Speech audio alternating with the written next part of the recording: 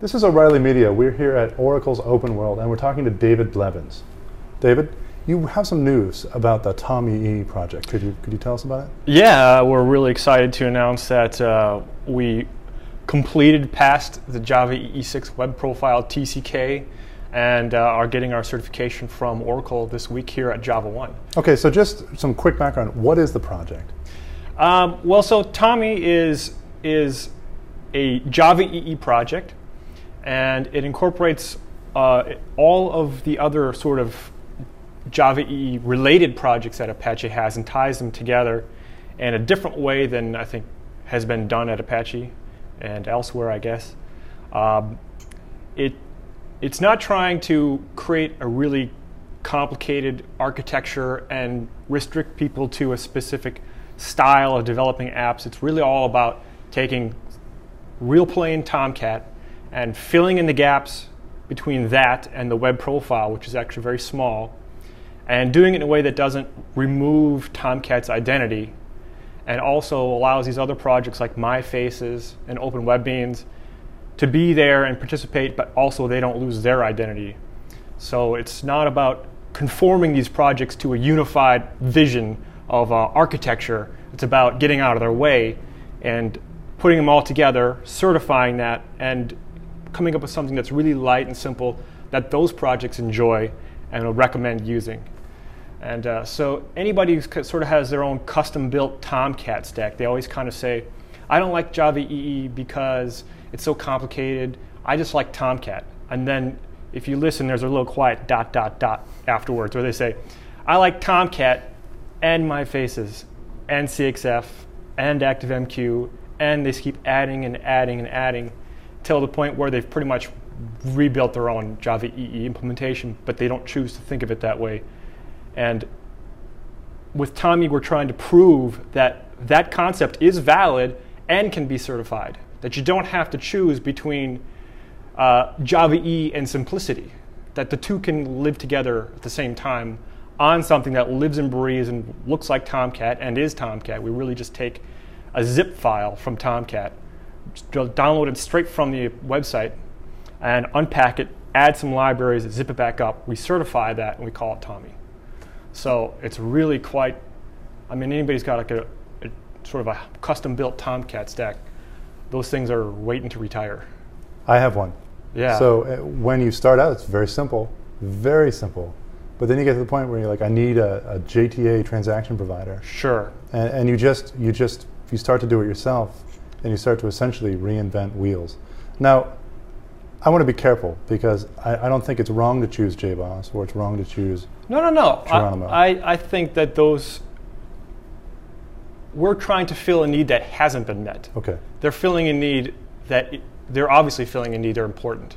We don't want fewer implementations in the market. We want more. We've been losing them over the few years, and we're just trying to add some more options in an area that we don't think is being catered to. And that's, sort of the Tomcat-focused people who just sort of use that as their minimum and to get up a little bit above that without going too far. So let me just try to set it up a little bit. If you look at the past few years, Java has had some lean years in terms of how people appreciate it. Sure. If you look at something like Rails, like DHH, use Java as a boogeyman. And, sure. And if you look at Java, a lot of people have assumed that Java means enterprisey. But some people have been using Java in a lightweight way with stuff like Jetty and stuff like Tomcat. Right. Even running things like Rails apps on Tomcat and Jetty. Yeah. One thing that people like Bob McWhorter at Red Hat, they've been trying to bring Rails to the JVM.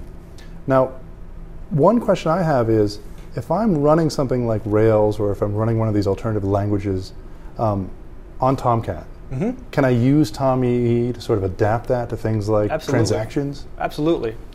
Yeah, so we don't remove any part of Tomcat. Okay. So your app that runs on Tomcat will run on TomEE. And that is like a core, critical part of what we're trying to do. As I mentioned, we do not want to get in the way of your enjoyment of Tomcat. We just simply want to take the complexity of you having to cobble these things together out of your hands.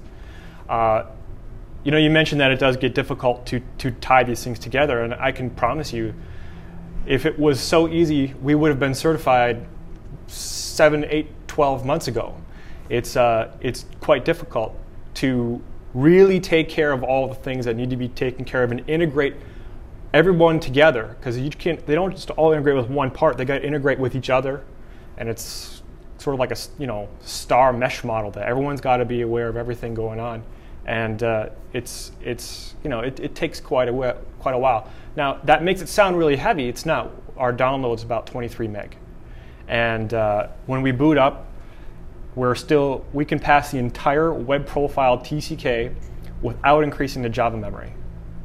How did you pass the TCK? You are a project at Apache, right? Right. Yeah. So how did you get a hold of the test compatibility kit? I thought that the Apache guys left the JCP. Yeah, they still are a licensee.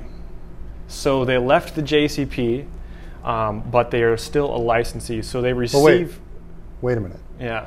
They left the JCP, but they're still a licensee. Right. So they're still participating with Oracle in the Java community. Definitely. I mean, they could be participating more, and I would certainly hope that at some point we can find a way that Apache and the JCP can coexist and be innovative together again. Apache left for obviously licensing particular reasons, and which are very valid, and they weren't the only people who left the JCP. However, despite the fact that Java itself may still have field of use restrictions, I think that there's a whole ecosystem still there that we could participate in, that we should. There are a lot of open source specifications. I should be careful because there are no open source specifications, but there are specifications that have open source implementations and open source TCKs, such as CDI, and pretty much everything that Red Hat takes care of. JSR 330, which is the @inject specification, that has an open source implementation and an open source TCK. I think those types of specifications fit with Apache's values, and I personally, this is my personal perspective, feel that it's our duty to participate in those, to see that those specifications flourish and grow, and encourage more specifications like them that have completely Apache licensed implementations and TCKs that people can get without restrictions. A TCK is something of an unwieldy beast, from what I hear. Yeah, it's just a huge blob of code that you have to run. How did you pass the TCK? Right. Well, it takes quite a long time to run this thing, and so we came up with a solution, that's quite modern. We use the cloud, so we have a pretty great setup using EC2, where we take the TCK and its monolithicness, and we split it up into a few hundred chunks of tests. We throw that onto an active MQQ. We distribute that across, say 100 T1 micro spot instances, and we just churn away on the TCK and get all the results back. The really cool part about this is that when our certification is now on the Amazon EC2 T1 micro, M1 small, and C1 medium EC2 instances. So that's actually our platform that we're registered as having passed the TCK on. So we're cloud certified. So that'd be really cool. And I think that... Who actually pays for that time on the EC2 cloud? I have. Okay. And other people in the project. We all sort of chip in because it's something that we believe in. And how long does it take in terms of instance hours to run the TCK? Instance hours, we can on 100 instances, we can get through the TCK in about an hour and a half. That's like what, $12? Even less. Okay. The T1 micro instances spot requests are about 0.002 cents, and so really costs us about $2. Cool. Well, that's a cool story. So TomEE, you can download it at where? Apache. It's a part of the, it's part of the OpenEJB project, but we're going to try and rearrange it so people don't have to see EJB when they go to access TomEE. It's just that we are the ones who were the central point that everyone just sort of has been participating in creating TomEE. But yeah, you can go to openejb.apache.org or just Google Apache TomEE, and you come to it directly and get a download. And I think it's going to be a really great new addition to the JavaEE space, give some people some choices.